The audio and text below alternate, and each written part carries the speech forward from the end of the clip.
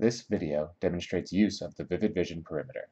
Each of 69 locations per eye will be tested twice using a 1-degree black spot shown for 300 milliseconds. The patient moves the orange head pointer to the fixation spot and a target appears. If the patient sees the target, she moves her head towards it, then a new fixation spot appears. The clinician is opening the interface and choosing the study patient ID. Now they are setting the test parameters to be administered to the patient. These settings can be made from any computer or phone with a web browser. The clinician hits Start to begin the test.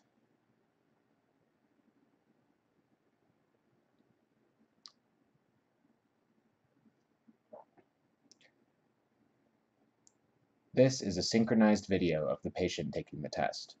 This view is in real time. Now we'll speed it up to 20 times normal. The patient makes small, natural head movements to mark the locations of any stimuli that she sees.